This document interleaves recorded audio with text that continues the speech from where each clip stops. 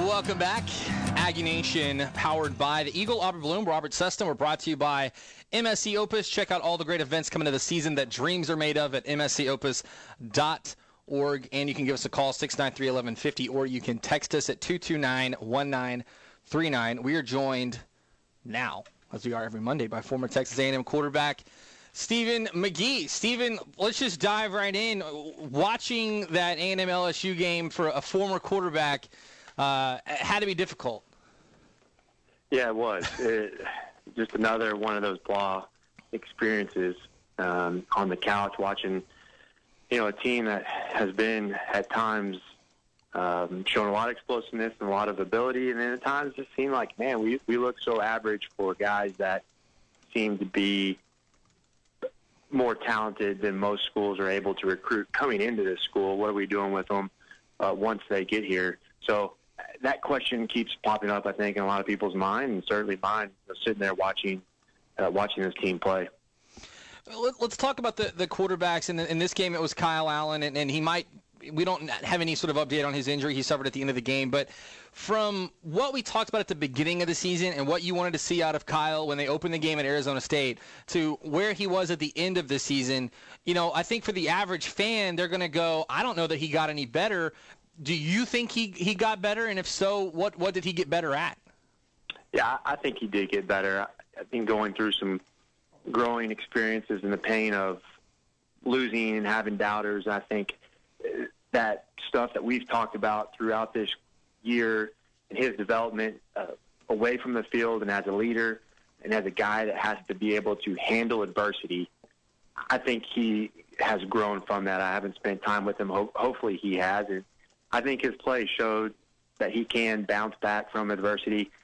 I think as on the field as a quarterback, though, you saw him get more decisive as the year went on after he came back from Kyler starting there for a couple games. And I thought the ball came out quicker. I thought he threw it more decisively. He has thrown the ball accurately the last couple games. I've been impressed with that.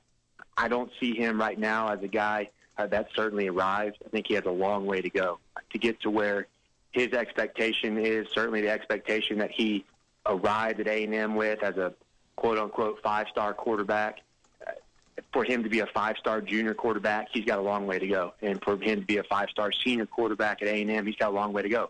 He hasn't arrived at that point yet, but I think he has gotten better at it. Most importantly, he started to limit turnovers. He had a bad one the other night.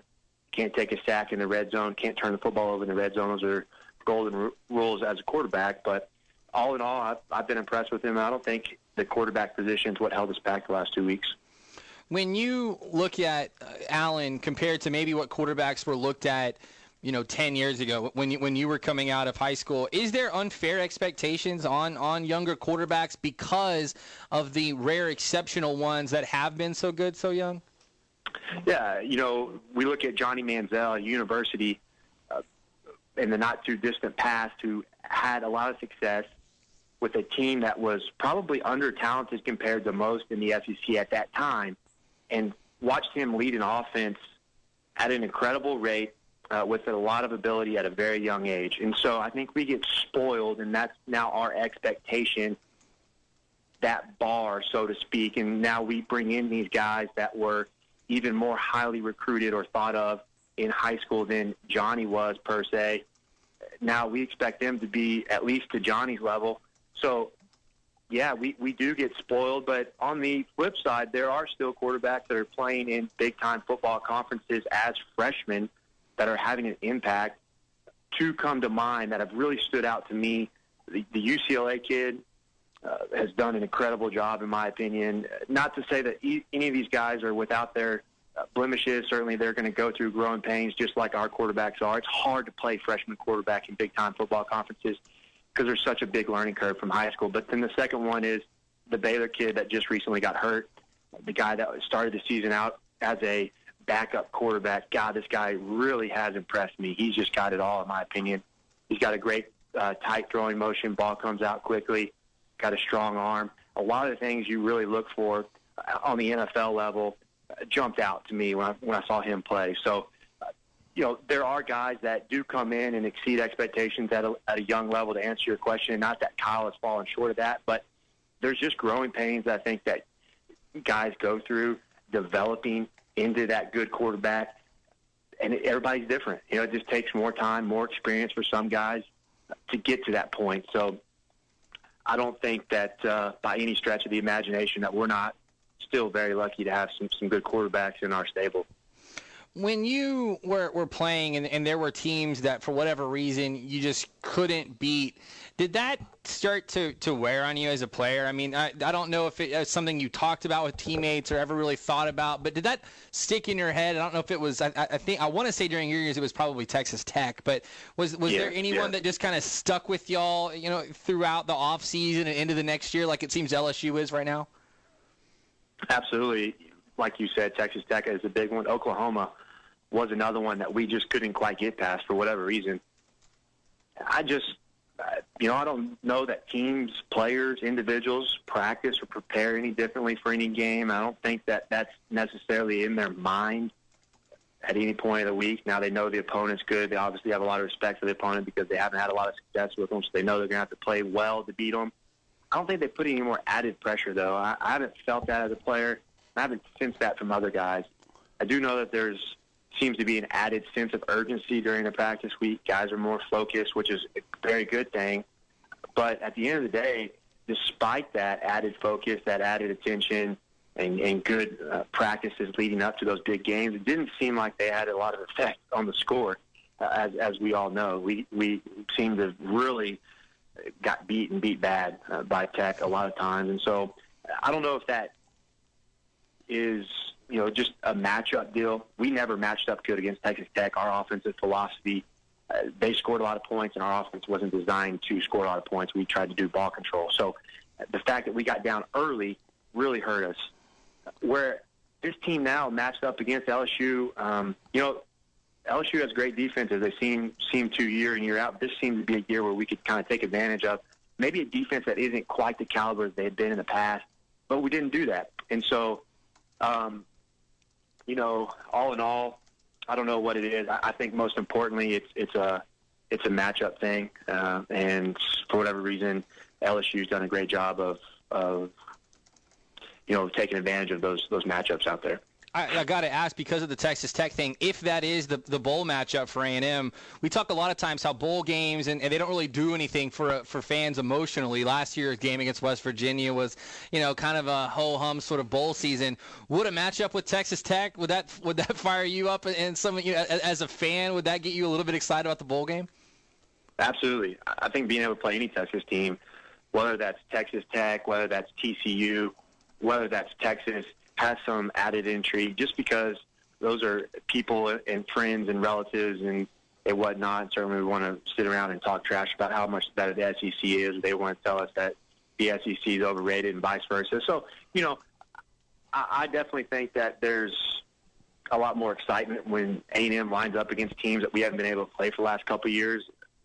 Obviously prefer to play Texas, but the matchup there with Cliff Kingsbury, obviously been here working with someone. There's a lot of interesting dynamics there. Probably a lot of guys on our team right now were recruited by Cliff Kingsbury, so he knows our offense. We know his offense pretty well. It makes for an interesting football game for sure, and a lot of trash talking. It'd be fun to beat up on Texas Tech a little bit. I know that.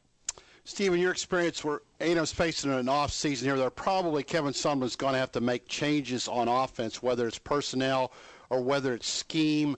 How does a coach go about that? The coaches you've been around, how do they implement that? How does that work?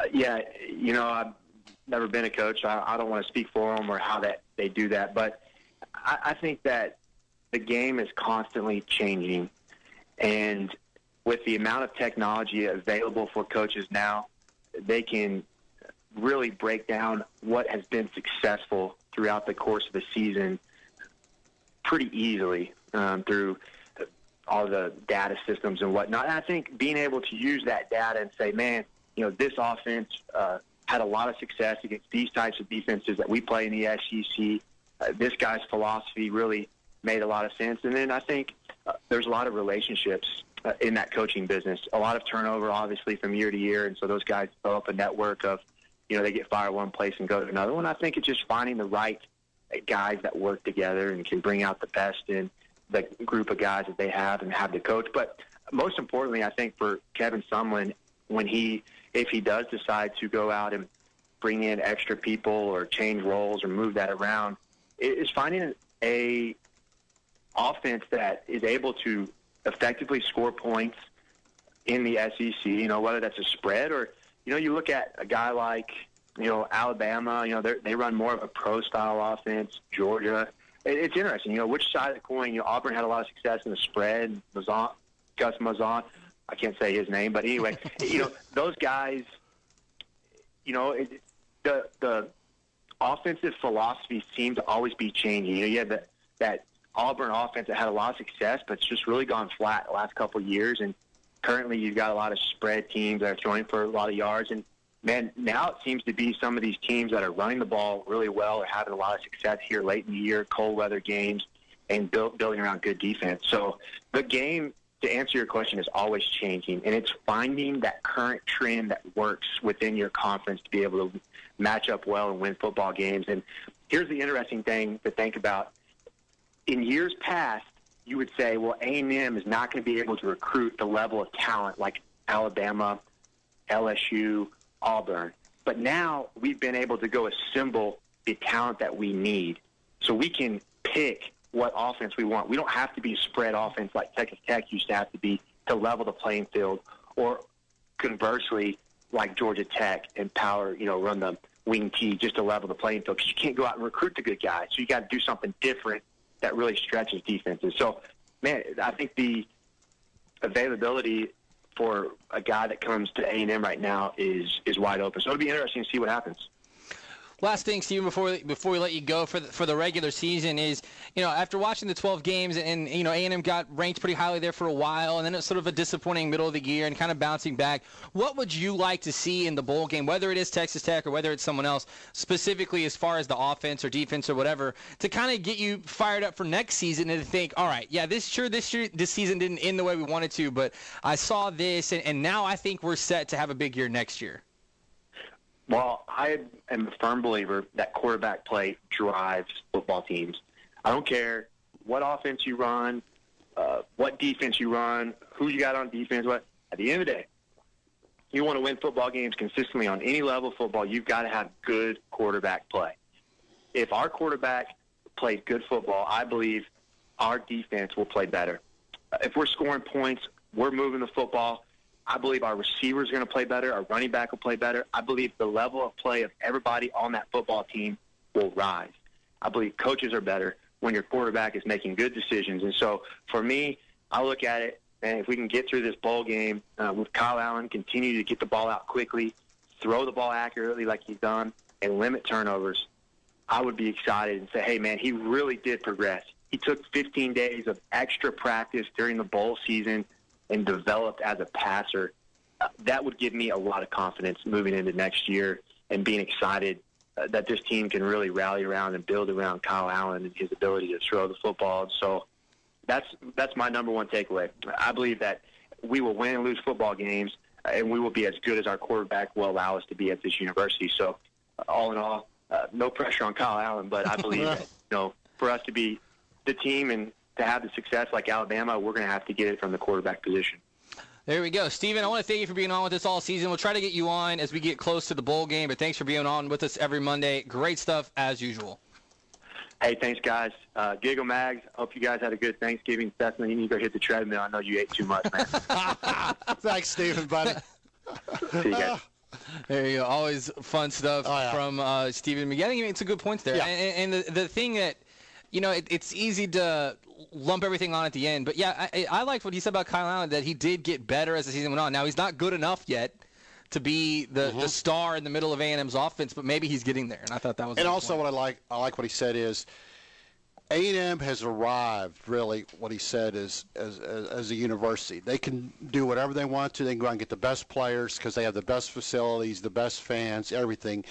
Now they just have to run whatever Kevin Sumlin wants to run to have success. They don't have any gimmicks. They can go out.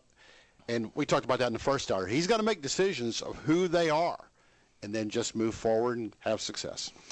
All right, we'll go to break. When we come back, Let's talk some basketball. Hoops. How about that? 229-1939. It's Aggie Nation, powered by the Eagle here on Sports Radio 1150 in the Zone FM.